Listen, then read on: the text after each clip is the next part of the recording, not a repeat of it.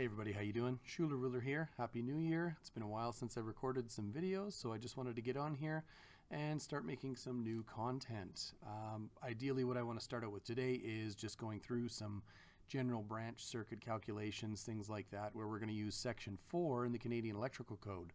One thing I will point out, we are now in the 2018 Canadian Electrical Code, so some of my previous videos, while still applicable for the most part, will need to be cross-referenced with new code to ensure they're still valid. Okay, so again, thanks for joining me here. We're going to start out with just a regular branch circuit calculation, which is from Section 4004, and we're going to apply all the tables where we would use for sizing, different conductors, things like that. So we're going to start out with a fairly basic one here. We're going to start out with, say, our electrical panel. Switch over to give ourselves a panel here, and we're just going to draw a branch circuit out to generic load, and we'll say this is a 72 amp non-continuous load, and we're going to use 75-degree termination temperatures on that load. Fed from a panel, we're going to size both the branch circuit conductor as well as the breaker that protects it. Okay, so if we remember, branch circuit is the portion of a circuit from the final overcurrent device to the point of utilization. So on our panel, we're also going to use 75-degree termination temperatures.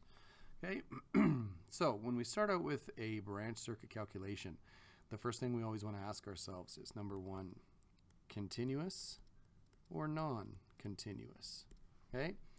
If it is non-continuous, if it's given in the question that it's non-continuous, we don't have to worry about any of the continuous rules that apply. If it is continuous, which we'll deal with in another video, that's where we would start to think about whether we need to apply that 80% correction factor. Okay, so in this question, we're dealing with a non-continuous load, so we're not going to worry about that at the moment. Okay, so next thing that I'm going to do is figure out, after I've determined that it's non-continuous, we're going to look for termination temperatures. Okay, so 4-006 subrule 1 tells us that if we're dealing with termination temperatures, we're always going to look at the lowest termination temperature.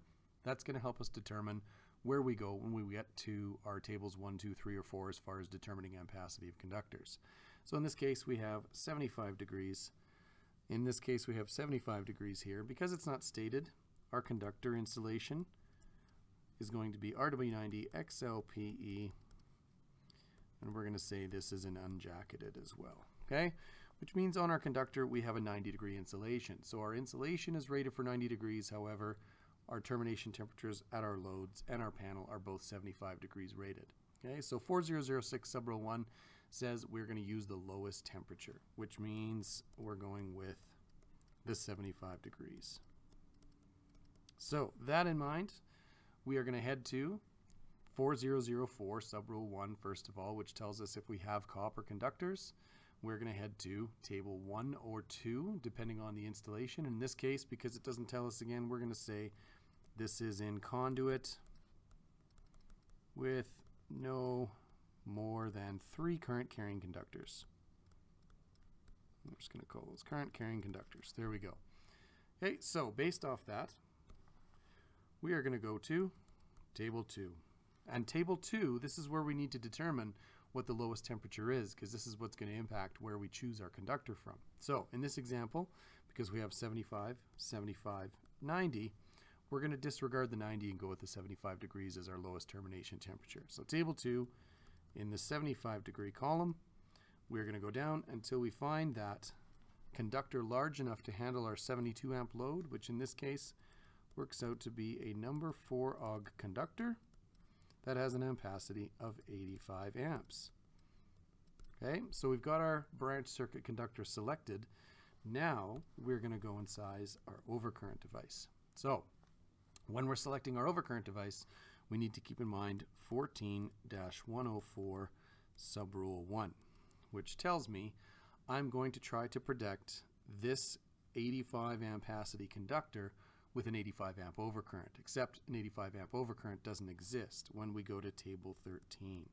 Table 13 is what we're going to utilize as our distributor as far as overcurrent devices. So when we go to table 13, The only thing we have available is an 80 amp and a 90 amp. So again, we go back to 14104 subrule 1, and it tells me that I'm allowed to go up to the next available size when selecting an overcurrent device. So at table 13, we would select a 90 amp overcurrent, meaning that this right here is a 90 amp overcurrent. So our question for our 72 amp non-continuous load, we end up selecting a number 4 gauge conductor from the 75-degree column based off lowest termination temperatures, and we end up choosing a 90 amp overcurrent to protect that number 4 gauge conductor.